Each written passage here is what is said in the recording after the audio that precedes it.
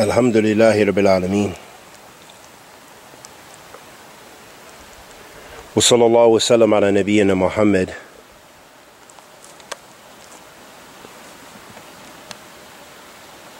wa ala alihi wa sahbihi wa sallam.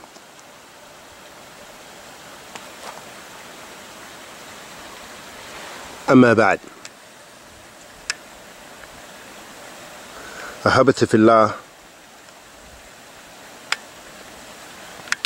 The Prophet sallallahu alaihi wasallam said in Sahih Muslim, as recollected in Sahih Muslim,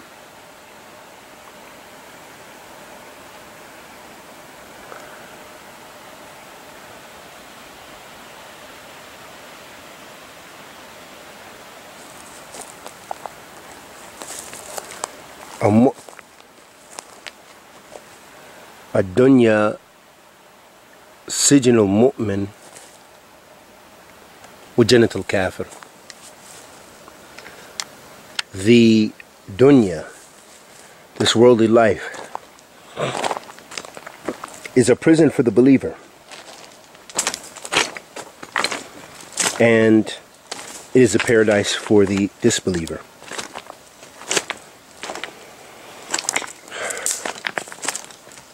In the explanation of this hadith, some of the scholars point to the fact that doesn't mean that the believer does not enjoy anything in this dunya, or that it's a place of just misery, but rather that yes, the Muslim is governed by the Quran and the Sunnah of the Messenger of Allah sallallahu alaihi wasallam, and the Muslim is restricted by the Quran and the Sunnah of the Messenger of Allah sallallahu alaihi wasallam, and that for the disbeliever, that disbelief, because they are unrestricted, unrestrained, this is the end result for them. This is the beginning and end for them. Because they didn't believe in Allah subhanahu wa ta'ala and confine themselves or restrict themselves to the boundaries that Allah subhanahu wa ta'ala has prescribed for them, that this is where they receive their pleasure. This is their Jannah.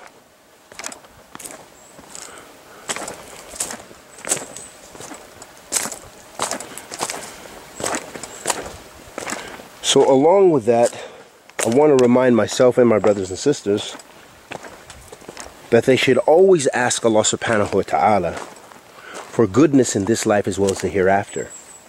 And they should always try to use this life, the goodness of this life, benefit, reflect, use it as a reflection. This is why I enjoy coming out to places of solitude like this, to reflect on the signs of Allah subhanahu wa ta'ala, to see and wonder at His vast creation, to see and hopefully encounter some of His creatures that He subhanahu wa ta'ala has created. And He has created all of this. He's created mankind and jinn for the purpose of worshiping Him subhanahu wa ta'ala. But everything in creation bows down to the commands of Allah subhanahu wa ta'ala in one form or another, and they go with the fitrah that Allah subhanahu wa ta'ala has created them with. And Allah subhanahu wa ta'ala says, وَمَا خَلَقْتُ الْجِنَّ وَالْإِنسَ إِلَّا لِيَعْبُدُونَ. I have not created mankind in jinn except for the purpose of worshiping me. So our divine purpose is to worship Allah subhanahu wa ta'ala, and we can use these signs to reflect to reflect upon the creation of Allah Azza wa Jal, and use it for the benefit of our own iman, as a way to reflect, as a way to get away from the challenges and strife of city life and the difficulties that we face in this dunya, the complexity, because here it's a very simple existence, and just getting away, even if it's just enjoying just for a minute, is a very simple process, and with hopefully a good and beautiful result, and hopefully as a means to rejuvenate someone and redirect their iman and refocus their iman, and understand that this creation is temporary and it can be deceptive. At the same time, it is wonder and magnificence because of Allah Azza wa Jal. It's His creation. He created this beauty and these bounties, and this environment we benefit from.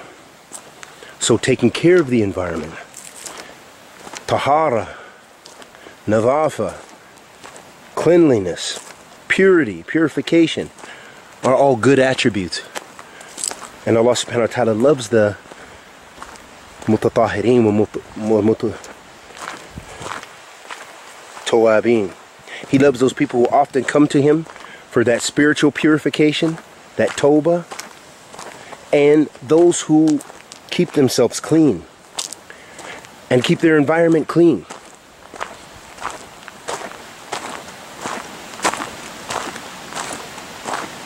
And we ask Allah the Almighty to accept our good and forgive our evil, and bless us to be of those who reflect on His signs and benefit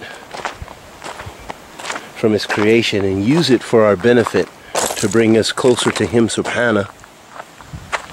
Wa sallallahu wa sallam ala nabiyyina Muhammad wa ala alihi wa sahbihi wa sallam.